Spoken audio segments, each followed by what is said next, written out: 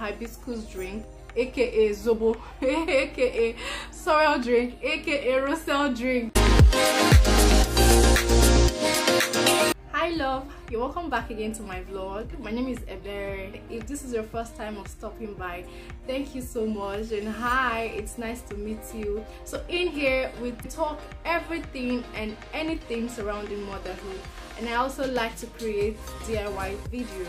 So today I'm going to be telling us how I was able to shed some weight after undergoing cesarean section. Let me first of all point out that our bodies are amazing, and so if yours is taking some time to snap back, that's totally fine. So just take it one step at a time, and also know that your body is just unique, it's just different, it's not deformed. The second one is that I am not an expert, so this is just what has worked for me. So be sure to check in with your healthcare provider to know if it's okay for you to do some certain things. The first one on my list is hot water. Hot water works for me. And how I do it is I take very hot water, just like when you want to take yam pepper soup, or should I say hot tea, but this time around you won't add anything.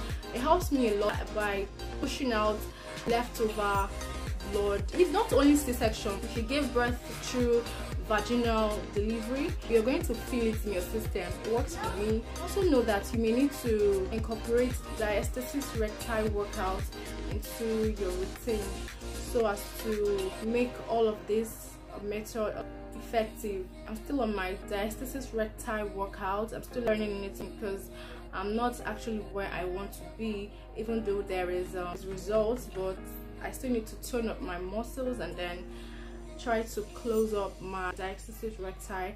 So in case you do not know, diastasis recti is separation of your abdominal walls. They are separated, and so your tummy bulges out. So just do your research. There are ways to find out if you have diastasis recti, but chances are that you have it, especially if this is not your first childbirth.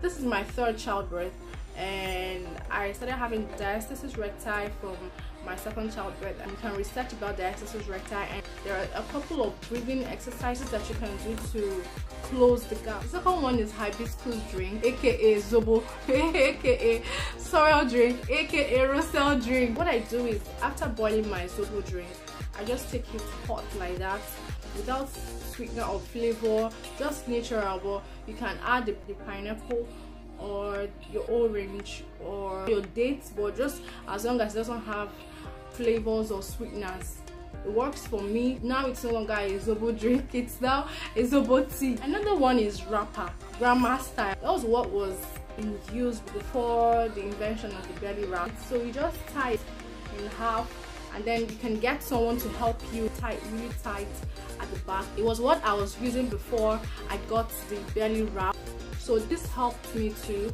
and it's still helping me.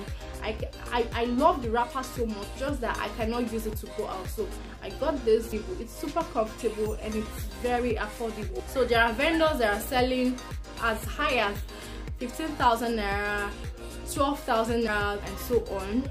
But I mean, we're trying to save money, so I got mine from Jumia, and I think I got it for 3,000 or so. If you can order from them, that's fine. I don't know if it's the same thing. The goal is just to achieve same thing. So that is that. So if you've watched this video to this point, please support me by giving this video a thumbs up and also subscribing to my channel. Thank you. Another one is intermittent fasting. Once it's 6 p.m, just cross your mind that you won't eat any other heavy food. Yes, you tend to get hungry. You can have some healthy snacks by the side, like coconut flakes. You can get that from the supermarket, or you can make yours.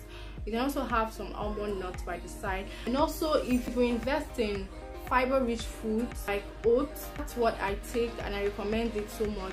You can have it in form of smoothie. You can take it like that, swallow. That helps too, because it's going to make you full while you also lose some weight, especially on your tummy. So that is that. So thank you so much for hanging out with me today, guys. See you in my next vlog. Bye.